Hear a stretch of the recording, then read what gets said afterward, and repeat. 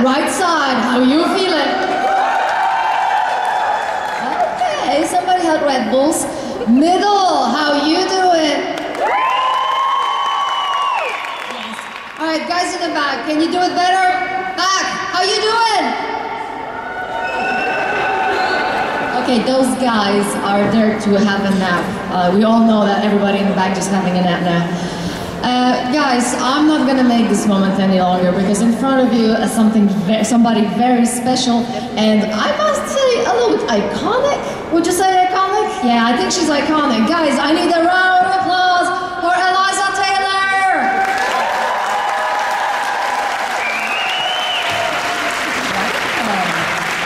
Please take a seat. Thank you. Welcome to my living room. Oh, I love it. I love what you've done with the place. I know, it's new couches, a splash of paint, and just like 100 people. Yeah, no. That's brand new. It's just like my place. Yeah, I was inspired. Well, welcome to the convention. It's so nice to have you here. Is it your first time in Germany? No. No, I've been here before. I love Germany. Germany is nice, isn't it? Yeah, it's beautiful. It is beautiful. Did you have some time to explore, maybe? No, I got in pretty late last night, so we got to have a nice dinner. Nice. Had some Italian. It was delicious. Very German Italian, yeah. Yes.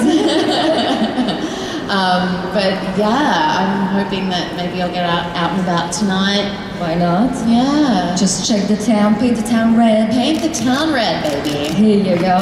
And I'm sorry, I'm gonna just, because it's mesmerizing me and I need to get it out of the way. What is all your beautiful bracelets? Oh my gosh, these have been given to me by all of my lovely fans. What? I've just collected all these today. This is just from today? Yeah. This is so cute. I know, I love it. I feel like I'm at a Taylor Swift concert. Oh, now I'm jealous. I would like one as well. You know where to find me. I'm here. I'm sure someone would be happy to give you one. I hope so. It's really nice because it's really shiny as well. So it's like, wow, this is really cool. Yeah. And of course, the 100 has such a beautiful fan base. Those are such dedicated fans. And I finally discovered why. Because I was like, why this show is magnetizing so many fans and so many dedicated fans. And I knew after I met a lot of you guys from the set, there's just such a beautiful family on set, and that translates on the screen, and that is what magnetizes people back. So this is this kind of interaction between you guys that it shows, and we just love it back. And so thank you so much for that. Oh no, I mean, we were so lucky. It was such an incredible experience, and they really, you know, those guys are my family, and yeah. Oh, literally. Yeah, well now, yeah. I married one of them. We liked her so much that we got married. Yep.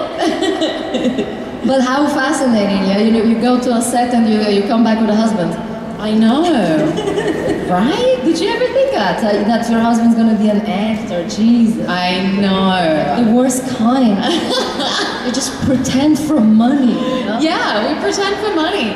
You know, it's actually great. Like, I mean, we get to shoot all of our auditions together. I've got like, you know, basically a built-in director and reader for all my auditions. And he understands. He understands, and yeah, we've got a great working relationship as well as, you know, an amazing marriage. So because you do also star together. You didn't only star in the 100, but wait, I need to check my notes.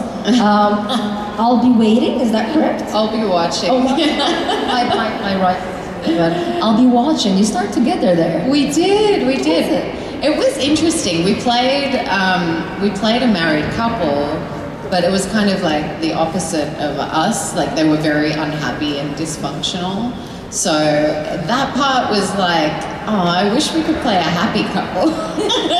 We have that daily. Yeah, but we have that in real life. Yeah. But it's also like, be careful because we're gonna, you know, end up like that couple from that movie. I know. Yeah. Hello. I don't want that. Well, thank you for indulging me with that, and I can see that we have some questions from the fans. Oh, hi. Hi. My name is Jay. First of all, I wanted to thank you so much for coming. I get so excited when finding out about you attending the UNESCON. So my question is, we all knew that Clarke went through a lot. She went through so much pain and different kind of losses, and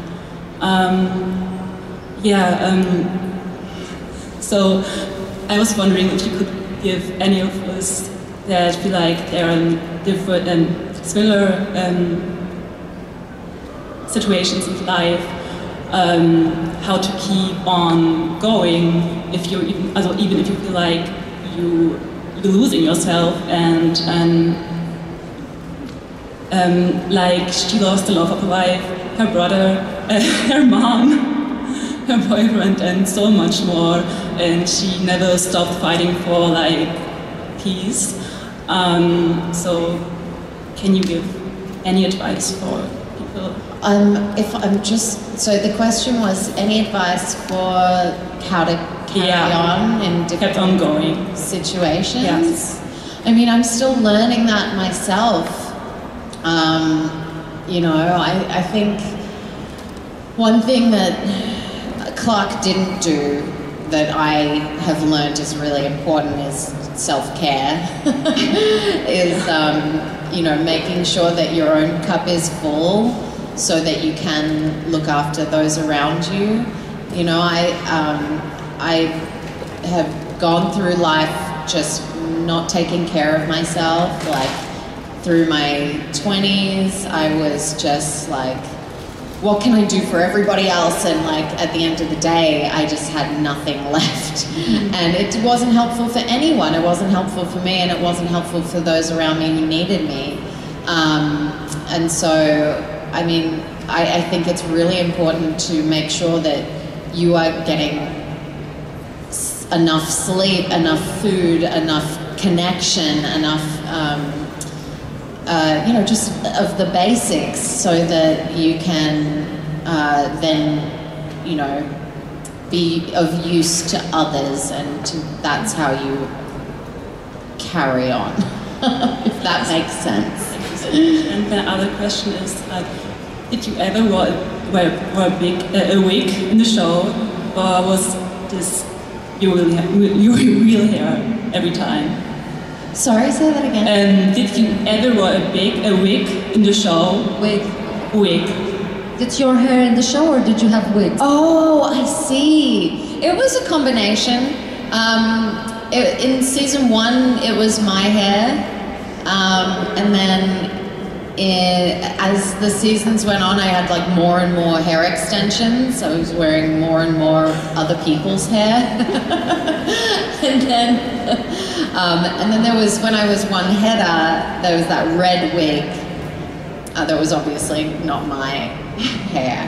And then in the later seasons, I just chopped my hair off so that it was like easy to do, because, you know, just for the show, or yeah, so I could just like roll out of bed and then pretty much be done. Right. Thank you so much. Thank you. Thank you. Hi. Hello. I wanted to ask you how it was for you working in Sleepover Club, and also how did you find out that you got the part and how you reacted? Okay, so is anyone familiar with Sleepover Club here? Yeah. Okay, a few people. So I did that show when I was 13. I think I turned 14 while we were filming. It was a very long time ago. 20 years ago, oh my God.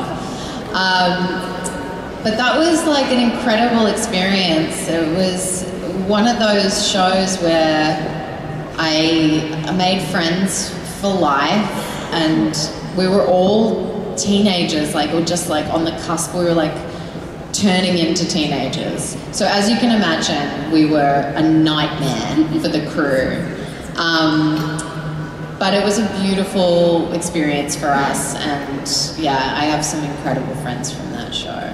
And what was the second part of your question? How you reacted when you found out that you got the part as Rosie?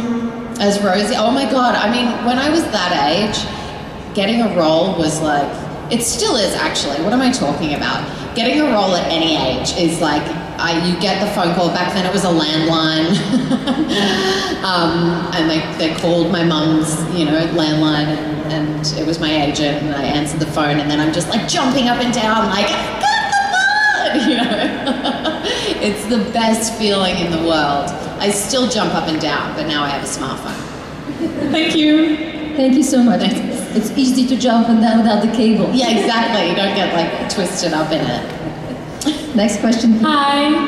I was wondering, in the 100, when do you think Clarke first fell in love with Lexa?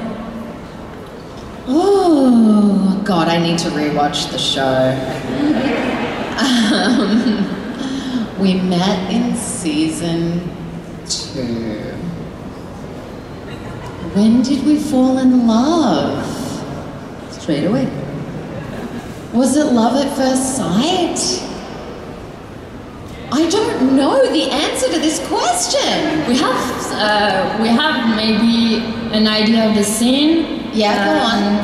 Like when Clarke was running away from the guard of Lexa who was trying to kill her. And then Pona arrived, and Lexa, right before, saved her. And Clarke said thank you. She didn't know really what to say. Yeah, okay, I like that. When there was the giant gorilla. That's when they fell in love. Only on the 100 can that be a love story. We were chased by a giant gorilla, and that's when I knew. She's the one. She's the me. Yeah, that's I'd say that you're right. And I have got to rewatch it because I forget about all these beautiful moments and ridiculous moments. I mean, a giant gorilla, come on. A mutant gorilla. Crazy. Just a day in life. A day in the life. Thank you so much. Thank you. Thank you. And next question, please. Hi, Eliza. I also met you last year, so it's really nice to see you again. We actually share a name. My name's Eliza too. And my question is, why did you want to become an actress?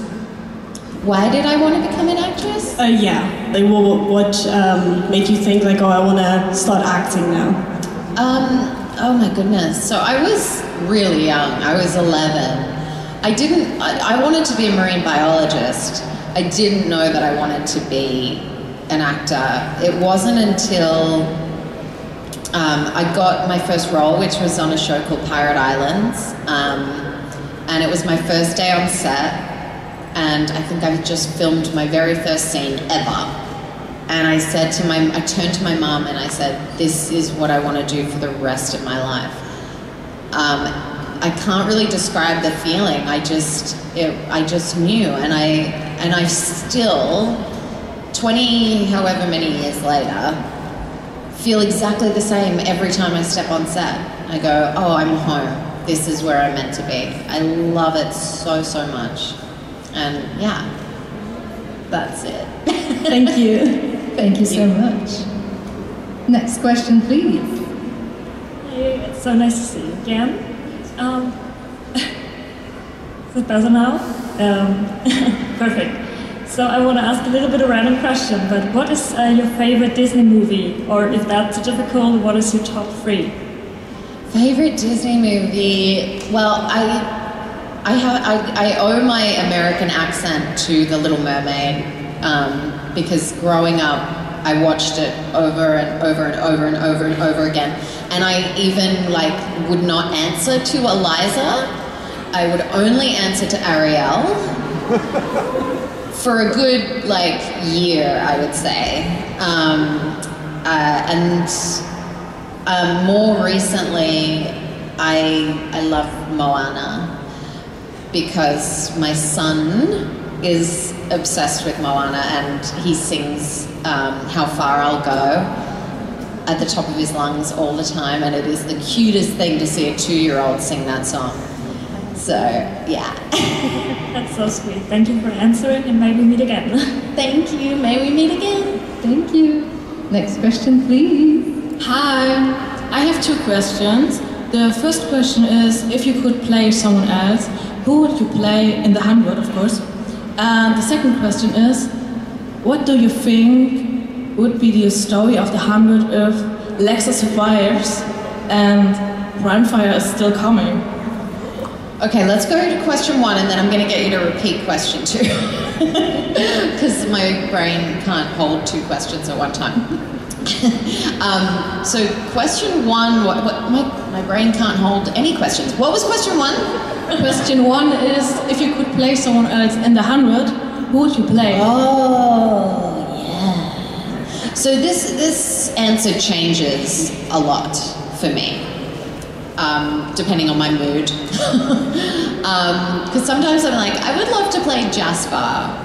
And then sometimes I'm like, I would love to play Murphy, because he's like a pretty unusual character in the way that you love him but you hate him. But today I was like, I'd love to play Lexa. Like, how fun would that be? That was my answer today, and I'm sticking to it. Who would you play? I think I can guess. I don't know. I would play my own OC, I think. And I have many OCs in the show, so... fiction writer. My second question, if you want to answer this question, I'm sorry, was, if Lexa survives, what would you think would happen in the story? And Primefire might. If Lexa was alive? Yes, but Primefire is still coming. What do I think would have happened? Yes. Oh, dude, I'm not a writer.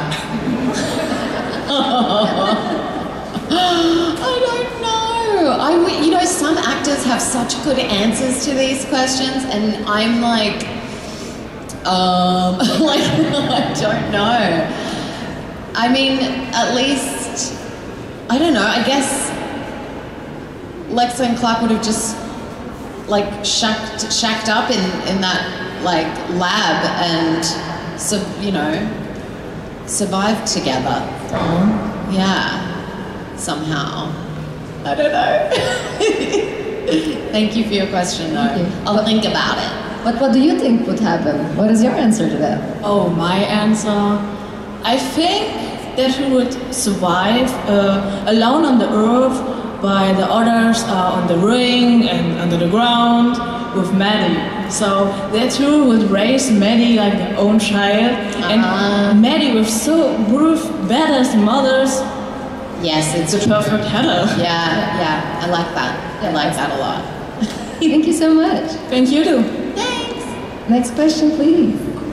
Hi. So I wanted to ask you, what's your favorite memory from filming the 100?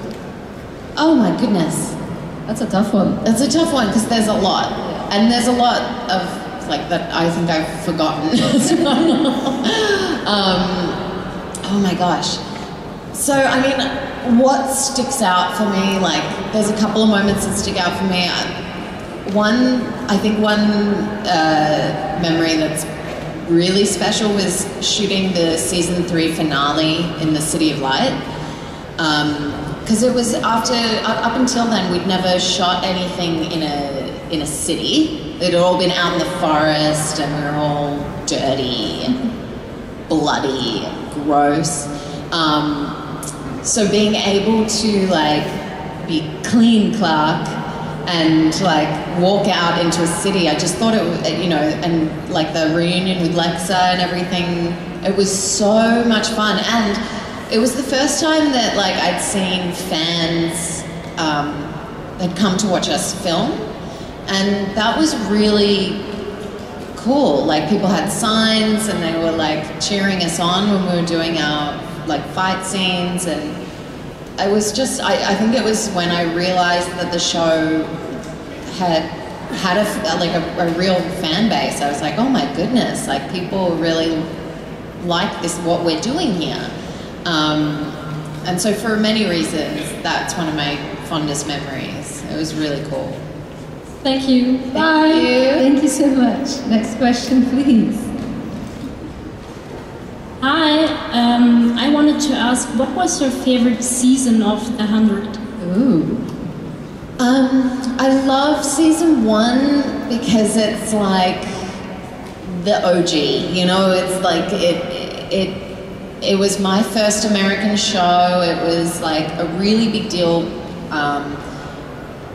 because I'd never been on an American set before. I'd never, like, everything just felt so big, like the sets, the crew was 10 times the size of a crew in Australia. And the story was so, I loved, like, you know, this kind of split storyline. You had like space and then you had what was going on the ground. And I just thought that was really great storytelling. But it's just really nostalgic for me. I feel like I was such a baby when we shot season 1, and yeah, it's so fun to look back on. And yeah, season 1. Thank you. That's my. And what is your favorite season? See, difficult questions you guys ask. Okay, thank you. Thank you so much. I'm sorry to put you on the spot. Hello. Hello. First of all, I wanted to say that I'm a big fan, and I watched The 100 a few times. And my first question is, what's your favorite kiss scene in the series? Favorite scene? Kiss scene. Kissing. Favorite kissing? Favorite kissing scene? Kissing scene, yes. Ooh, hot question. Did I kiss that many people?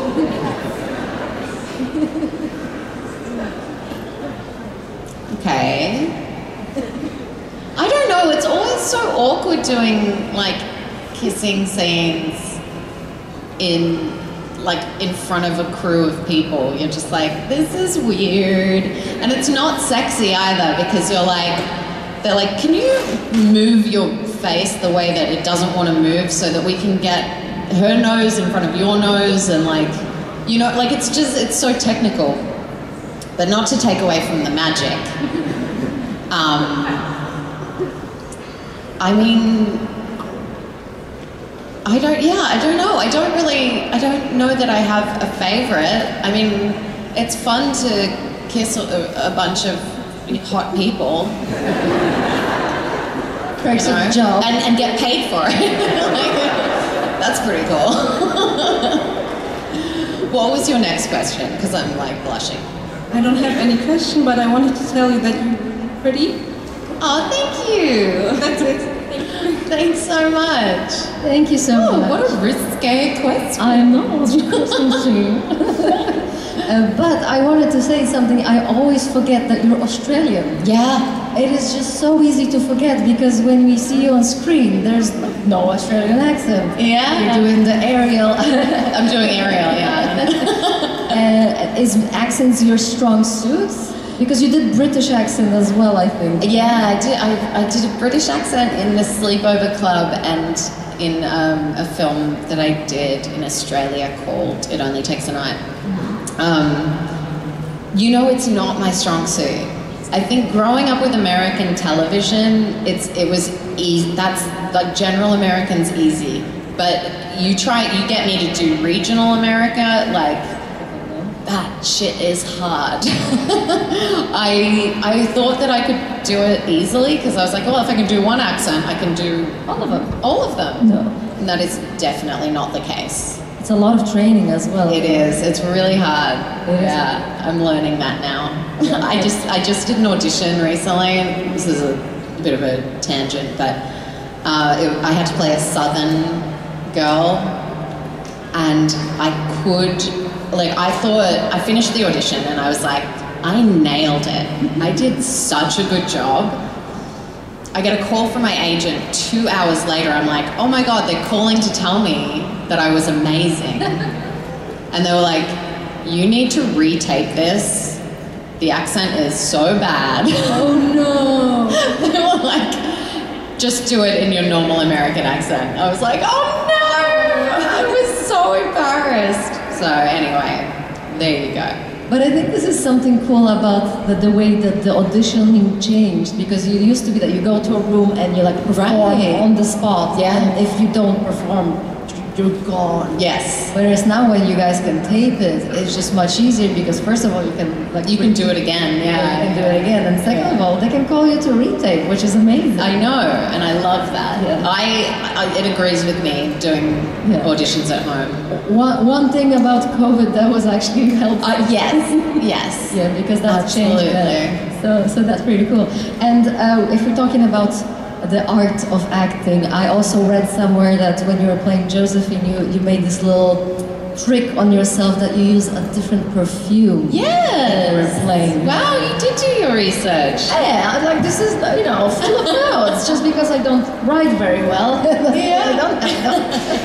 No, but so apart of that little trick, do you have any other tricks or tips for young actors that would like to perfect their skill or their art of acting? Is there a lot of young actors in the place? Here you go. Whoa, nice. Yeah, I mean, everyone's so different, and yeah, one thing that I like to do is I like to pick a scent, a perfume for each character that I play. It helps me to, like, as soon as I smell it, I go, okay, it settles me into the character. But people do all sorts of things, like Richard Harmon, who played Murphy, he had a Murphy playlist, so you would see him on set listening to music that would get him into Murphy, and it was all really like depressing music, or like rock and roll, like grungy, emo stuff. And so, like, that was his thing. That really worked for him, and I think it's a really personal pursuit. Like, it's whatever kind of gets you grounded in the moment in your character. It's pretty interesting. You can morph to completely different characters. Yeah, I love it. It is. Hey, and then just one last ask for tip, because a lot of actors' work is also dealing with rejection. Yeah. And it is so difficult for us humans to be rejected, whereas in actors' job, this is most of the times that you get rejected. Do you have any tips on how to, like, get over this, or you're still learning as well? Because this is the hard spot. Just because you said no. I think with, you know, rejection, it doesn't necessarily get easier, but you do get better at letting it go. Like, it happens so often. Like, I picked such a great career. It happens so often, but the thing is, it's not about you. It's not that you failed. It's not that you have done the wrong thing. You interpreted the character the way that you read it, and they're just looking for something else, someone else, and they'll know it when they see it. And it's not personal, and it doesn't mean you didn't do a fabulous job, you know. And I think just knowing that. And knowing that there will be the right one for you, you know, that eventually you'll get a role, and then you'll be like, you forget all the rejection. You're like, I'm amazing. You just feel so good. And that, like, outweighs all of the bad stuff. So it's worth it. It's worth it. It's worth it, in my opinion. Well, thank you so much for sharing that. And before I let you go, can I ask you for one more little favor? Sure. Would you like to do a selfie with all of the audience right now? I would love that! Because we have our Jenna with her professional camera. Guys, are you willing to do the selfie with us? Amazing. Stand up, you know the drill. And we're going to do a little bit of... I'm going to scroll for that way. You did it. Well, that only works in skirts. All right, 3, 2, 1, guys, hands up! Again, 3, 2, 1, hands up! Perfect, guys. Guys, a round of applause. Thanks, guys.